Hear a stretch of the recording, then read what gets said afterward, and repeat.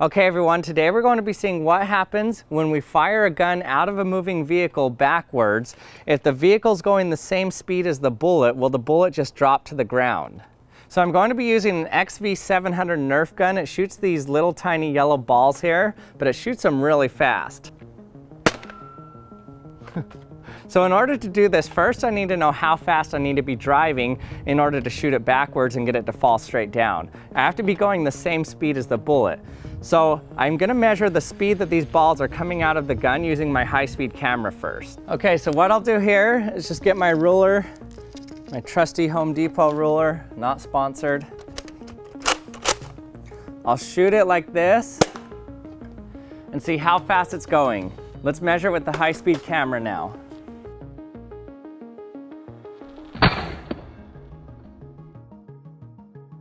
All right, so based on the slow motion footage, you can see the ball is actually coming out of there at around 1 inch per frame, which is around 55 miles per hour.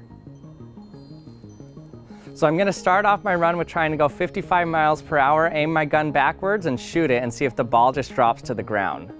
Okay, now I just gotta find somewhere where I can drive at least 55 miles per hour, not hit anybody or anything, and shoot a gun out the window and film it at the same time. Let's see what happens.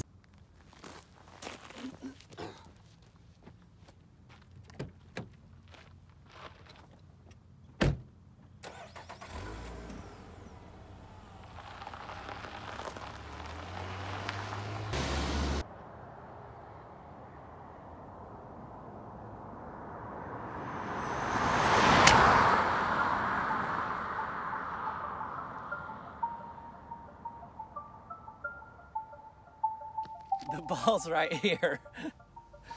Okay, no way did I just get that in the first tries. That was literally my very first time trying this.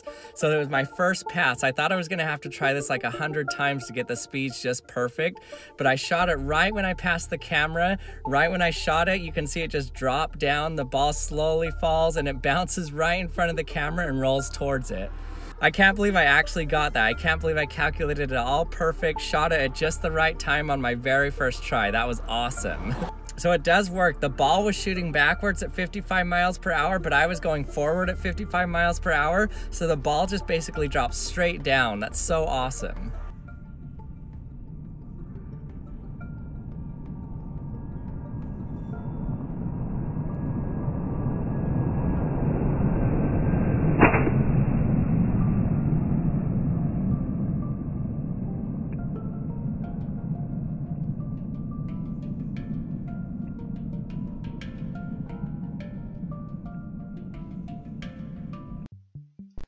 Okay, so you can see as the car goes by now.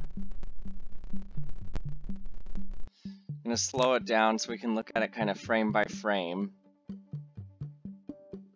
So I shoot the gun, and you can see what it would look like as if I just dropped it, holding it up in place right there. It starts to fall down, but then it slightly grazes the back of the window there, and that knocks it up a little bit. And then it just falls straight down afterward. See, it goes up again. So it barely hit the back of the window there, unfortunately. But then from there, it still doesn't have any, it has a little bit of forward momentum, probably from that graze of the window right there. But then it just falls down afterward.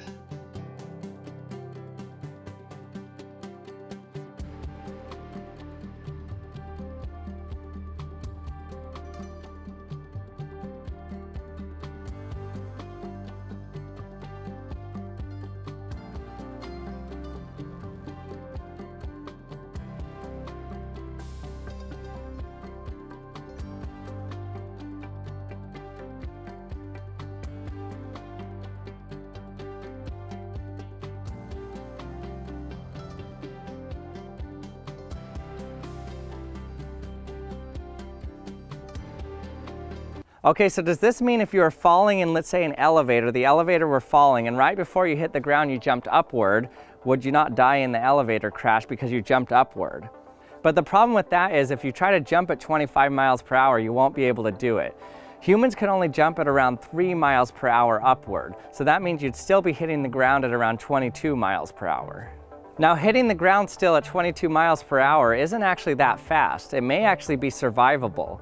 So surprisingly enough, whether you jump or not, it doesn't really make a difference in an elevator that's falling.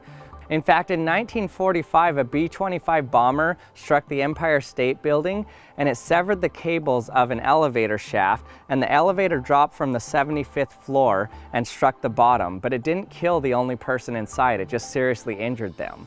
So it is possible to survive an elevator fall, although it's not going to be from jumping upward. And the reason is because elevators actually fall pretty slow, because as they're falling, they're compressing the air in front of them, and the air doesn't really have anywhere to go, so it cushions the elevator as it falls.